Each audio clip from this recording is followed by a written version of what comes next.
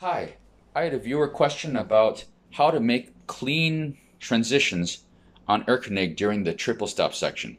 Okay, I believe it is Andy Chua. Sorry if I pronounced your name incorrectly, but okay, here's my answer to you. It's all about releasing the bow, okay? One good place to start, my late professor Vartan Manugyan, he had these foundations of shifting, foundations of thirds, foundations of sixths books, foundations of modal scales too, I believe, and just gold. Just gold. Definitely worth checking out. I do not know if they're still commercially available, but they're awesome. Okay? And the foundations of shifting book, especially the beginning, the way it teaches the release and all that in both the left and the right hands, that really helps with coordination for getting a clean sound on pieces like Erlkonig. Okay, so what do I mean by releasing? So you have this triple stop section because you have the beginning, which is, and then that famous part, and then later on it turns into a triple stop where you have a fingered octave,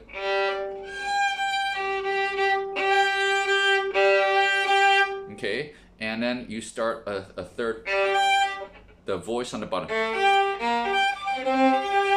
okay, and I believe this is where Andy's question was, how do we make that clean?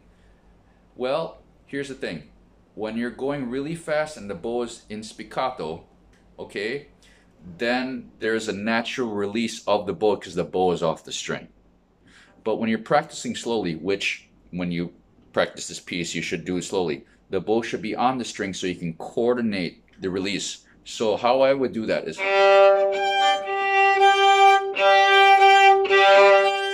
find the note, make sure I settle all the left hand, the left wrist, the right hand, and relax. Now I will purposely make sure I release at the midpoint of the bow. Okay? I don't want to release too near the tip because then I don't have time to coordinate. And especially since I'm going to be jumping the bow, okay? That's not going to be happening at the tip. I want to make this as natural to my actual finished product as possible. So I'm going to keep all my releases around the middle, okay? There it is. Release, relax, release.